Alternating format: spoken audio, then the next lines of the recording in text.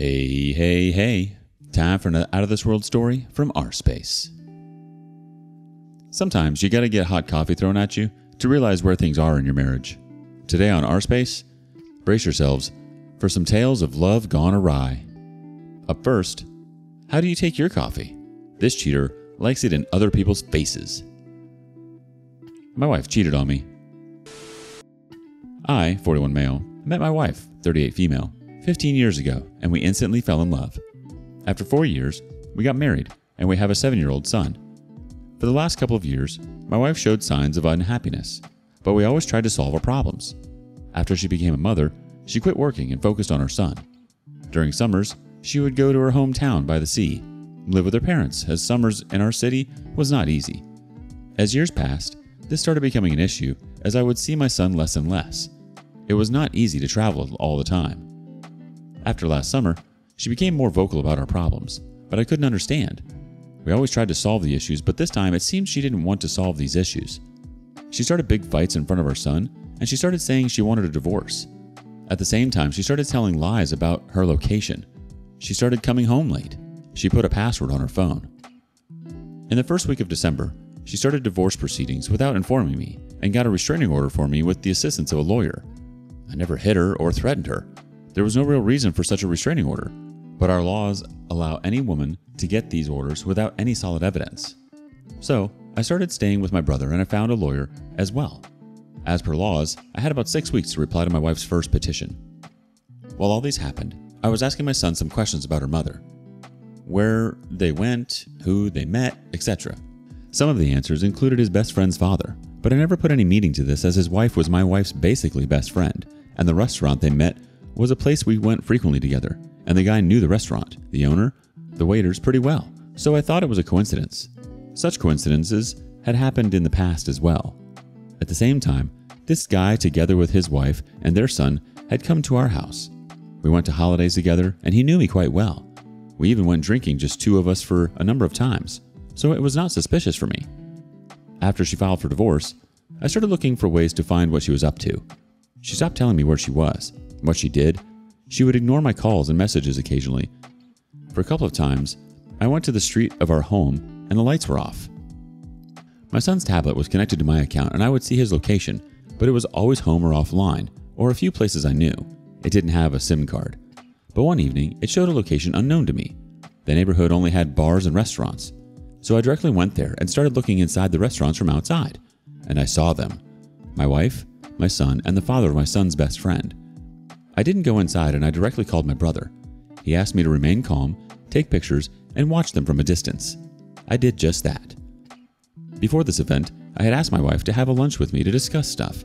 I wanted to solve or understand the issues during this lunch. I decided to go with the plan in any event. So we met, we had lunch. She was quite strict. She didn't want to reunite. When we were leaving, she went to the water closet and left her bag with me. I checked her phone and the guy's name was saved as his name, Flower. I was sure. As I had realized what was going on, I started looking for more evidence and I found it. He once picked up my wife and my son with a cab from our home. They went to at least one hotel together with my son. I shared this information with my lawyers. They made their investigation as well and confirmed this affair. In about 3 weeks, my lawyer called her lawyer and said that we had learned about the affair. Before this, my wife insulted me and my family every day. She would ask me to spend time with our son, as she wanted to spend time with her lover. Her requests on her divorce petition were enormous. She wanted me to pay the rent, all utilities, gas for her car, all expenses of our son, and an enormous amount of alimony, approximately twice the minimum wage in addition to all of these. Following the call, she stopped talking to me for a few days. I guess she was embarrassed to talk to me. 5 or 6 days later, she sent a message saying that our son was in the hospital. I called her but didn't speak anything about the affair at first. After a few days, she said she wanted to talk to me. We met. She directly said she was sorry and that she didn't want to divorce. She said there was nothing between them. I gave her some clues about the evidence I had, so she had nothing to say. She said she would withdraw the case. In 2 days, she did. At the same time, she went to her hometown again. In a month's time, she didn't talk to me in general except topics of our son. I went to that city, talked to her, said I wanted a divorce and gave her my conditions, but she threw her coffee to me and left. After she left, I called the guy and started shouting at him. Just at that moment, my wife's brother was walking in the front office of the coffee shop. He came and asked me why I shouted. I told him his sister was having an affair. He said he knew.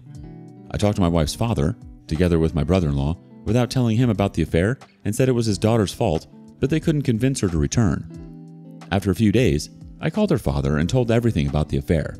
He is an angry guy and kicked her out. So she came back home with her mother. Although the restraining order was over, I still stayed at my brother's. 3 to 4 days later, I picked up my son and went to see a football game. During the game, her mother sent a message to me saying she was going back to her hometown and that had nothing to do with me. Her daughter didn't get a lesson. I called her and she confirmed she was gone. When I was going back to deliver our son, my wife called and said she was going to her mother's cousin's together with her mother and that they would stay there that night. I told her that her mother was gone. She was quite furious. Following this, I started staying at home again. She found a job. We found a nanny for our son. For a few weeks we were okay. We even kissed each other and hugged, but 3 weeks later, I got fired due to a lack of concentration. As this was caused by the divorce and the affair, I got very angry and kicked her out of the house. She started staying at the nanny's house, which was 5 minutes away, but she also came to our home almost every day. After about 5 days, I saw messages on her phone between her and her lover. She found a place to stay, but her salary was quite low and it was not enough to pay her salary and the other expenses at all. During this time, she could pick up our son whenever she wanted, and he stayed at her during the weekends, mostly. By the way, I need to tell you about the wife of her lover. They got divorced, but they lived together for a while. One day, I saw her in front of our son's school and I found out that she knew about the affair as well. She learned the affair following their divorce. She called my wife, but she didn't answer. She kicked her ex-husband out of the house. She told me she was suspicious before the divorce, but she didn't do anything as she wanted the divorce for the last few years. She told me about some of her suspicions, and I checked that they were correct. 2 months later, my wife took our son but didn't answer my calls during the weekend, and on Monday, she blocked me. I couldn't reach her, but I learned she went back home to her hometown. She filed for divorce again, but due to laws, she couldn't use any of the reasons, allegations, or events from the first suit. So she had nothing to say against me. It was just that she didn't love me anymore and didn't want to stay married. I filed a countersuit with infidelity allegations. Note the romantic affair of an affair involving sex do not have the same consequences under our laws. For 4 months, I couldn't see my son. At this moment, we are still looking at an 18-month-long suit for divorce. She now says she will pay all of the compensation I want for divorce. Whoa, there's a lot to unpack here. She was just looking for you to fund her affair, but then you went back to her and tried to make it work? Why? You had already found out she was cheating on you and bringing your own son with her. Not only that, but you didn't follow through with telling her that you wanted a divorce. It was an empty threat. She walked all over you and it feels like you sort of let her. What do you think? Next up, this OP calls it quits, and it only cost her 80 grand. 10 years of marriage and 17 years together out the window. It's over. I'm done. I've, 37 female, forgiven mountains of lying and secret keeping over money our whole relationship. I've bailed him, 43 male, out financially so many times. I led him on to my mortgage and deed. He's had multiple mental health leaves of absence from work, and I've taken on the bulk of our debt since I no longer trust him with money. I knew our relationship wasn't great. I've been dealing with postpartum depression since our youngest, we have 3, ages 8 and under, was born in 2021, and I really struggled. My youngest was diagnosed with a medical condition last November, and dealing with it has made this last year the worst part of my life. I'm constantly worried about him. My usual healthy sex drive went to crap, and I went back on birth control to help with my PMDD and terrible ovulation pain, which didn't help that situation. I put on some more weight and realized I lost who I was. We had a few conversations in the summer about opening up the marriage, and at first I was intrigued but changed my mind because I wasn't comfortable nor ready. I asked for a year to work on myself, find myself, and then we could do some couples counseling and figure out what we need since there's a huge lack of trust on my end. So during my most stressful week at work, during an assessment I've been preparing for a year for, he decided to sleep with a random. He had been sick for 2 weeks and didn't go to work that day, and decided to go cheat while the older 2 were at school.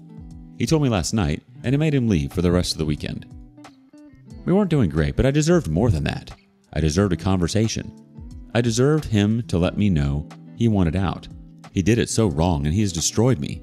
I was already in pieces, and he stomped on them. I supported him, got him out of almost $80,000 in his own personal debt over the last 10 years. Now, I'm stuck with household debt because he barely worked for the last 4 years and we have 3 kids. I don't want to move from my house, but it's too big for me to take care of by myself. We have 2 cats and a 1-year-old dog. I have so much on my plate right now. I was constantly communicating with him how overwhelmed I was with everything, how I couldn't handle anymore. And he cheats with a random. He's coming back Monday and moving into the basement to help with the kids until we figure this out. My mom tells me to wait until the new year to make any big decisions and not to make reactionary decisions. But our relationship is done. He forced my hand and he knew it. He knew I wouldn't be able to forgive the last betrayal. He knew I'd be done. He knew I was broken and he broke me more. It was my birthday this past week, and it's coming up on 1 year since my son's diagnosis. I don't even understand what to do. I don't love our relationship where it was right now, but he was my rock. I told him everything. He supported me. He gave me time to myself when I needed it. He's a good dad. He was my best friend, and threw it away entirely to get his dick wet. I know I need to get a lawyer to start figuring out what I need to do, but I think I need a therapist. Let's see how the community reacts. He's a coward. You're better off without him. Don't let him worm his way back in, no matter what he says. He has shown you his true colors and how he really feels about you. A real man would never do this, and you deserve to be with a real man. Don't fall into the throwing marriage away narrative. It's designed to elicit an emotional response. The terms of the marriage were violated, and now the marriage is over, which results in divorce. You and the kids will be fine. You'll move on and be happy. Keep his sorry butt in the basement. Don't let him try to worm his way back into your bed. And don't let the kids know why. That will be extra unneeded drama. My go-to is, Mommy and Daddy love each other, but a marriage is more than just love. It's also respect for each other and following the rules. My 6-year-old accepts that as the reason for why Mommy moved into her own apartment. He will regret this. Let him. He needs to face the consequences of his actions. He will hurt. You will hurt. Hurt separately. Keep those boundaries firm. Men like this think they are exempt from feeling hurt or uncomfortable.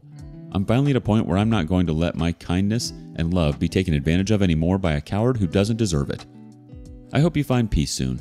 It's one of the worst betrayals. The OP replies, I agree. I made him say goodbye to the kids since I tried to leave without saying bye. He told them that he broke a big promise to Mommy and really hurt Mommy's feelings.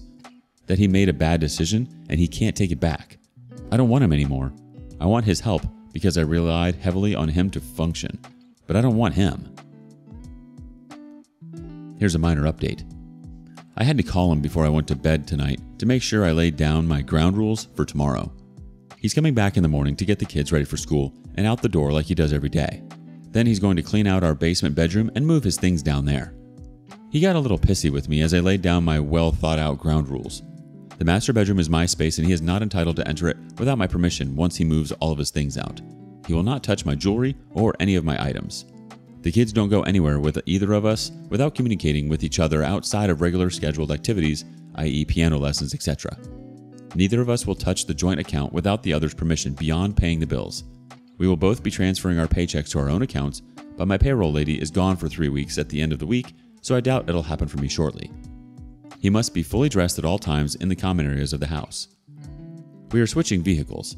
This is where it got messy, kinda. Our van was purchased in 2021 and my parents loaned us the money.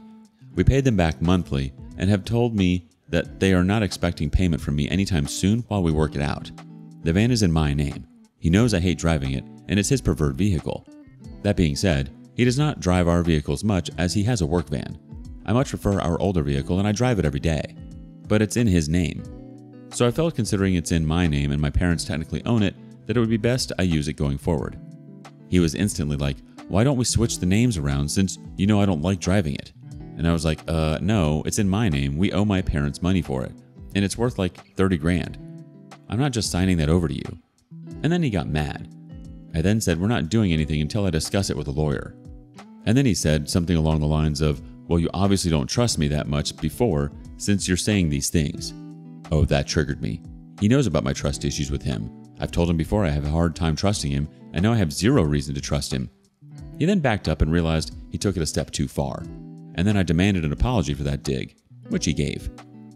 Then, since I'm a glutton for punishment, I asked him if he had anything to add, and he got all cold and was like, nope.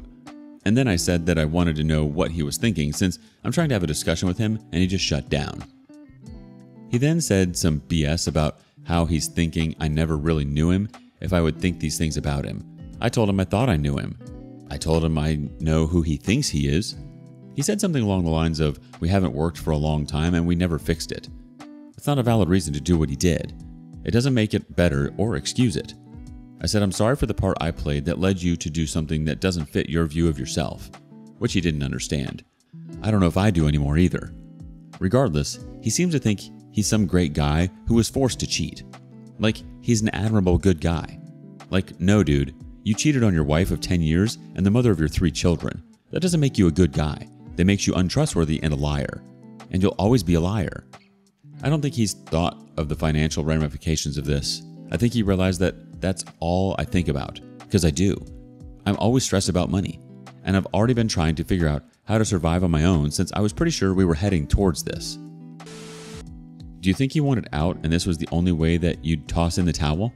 Honestly, having to get someone out of financial garbage is just as bad as infidelity. If they can't respect you enough to take responsibility for their lack of money management, then how the hell would they respect you enough to not cheat on you? I feel like the two might go hand in hand. And by getting him out of the financial debt, it's sort of enabling him in some way. He didn't have to lift a finger. You did it for him. Thoughts? Thank you for joining us today.